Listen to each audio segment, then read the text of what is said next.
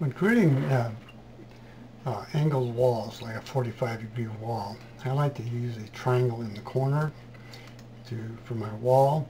And with the tools we have on this page, you can make any size you want. Just put in the dimension here and it will do it. If it's an odd angle, we have a tool you can put in the angle and the distance of the hypothesis of your triangle.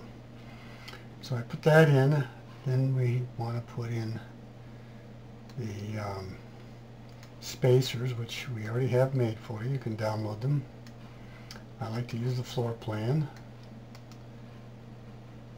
This one goes over here, and we need to rotate that 45 degrees. So it is rotated. Hold down the shift key, come in, push it against the back wall. Really nicely. Same thing here. Push it right in. Now I'm going to hold down my shift key and I'm going to group these so I can rotate them, because I find it works much better if you rotate this. Because if it's going straight left to right, it's much easier to put the other cabinets in. And I want to put in a 2-door base cabinet. Put it in here. Now, if I were making ready-mades, I would zoom in and put in my spacers.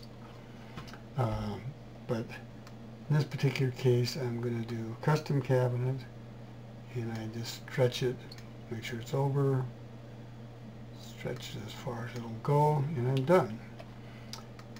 Double click on it, go to Dimension, Control C, because I want to change the name of my cabinet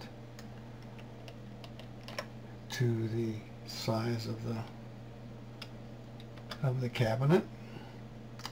Click Apply, and now I am going to group it, and I'm going to rotate it 45 degrees, put it back in the corner, do my perspective. As you can see, we're done. Next thing to do would be the upper cabinets. I'll let you do that yourself. This is Ted Knutson with Pro100USA.com.